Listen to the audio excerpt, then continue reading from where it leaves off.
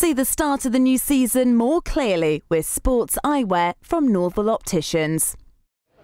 Well, Josh, a bit of a disappointing result for you for this game.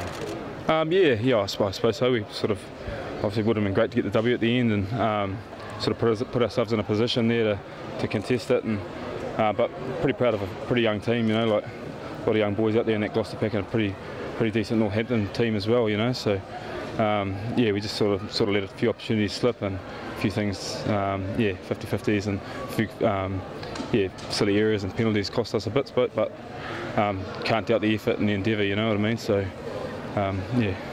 Good chance for you to see or feel the quality of the surroundings of English club rugby. Yeah, definitely. Pretty good track out there too, and awesome crowding. Yeah, but I mean, I went to a game last week at Kingsholm and very good crowd at both games, so that's pretty exciting to play in front of.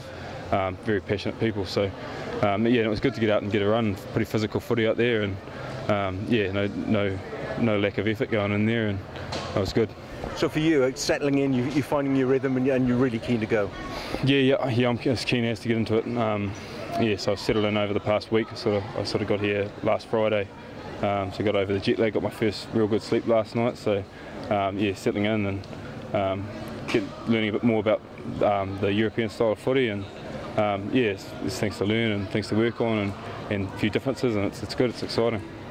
It's a bit of a learning curve for you here this week, but there's going to be a different intensity in the build-up to next week. Gloucester got Wasps at home.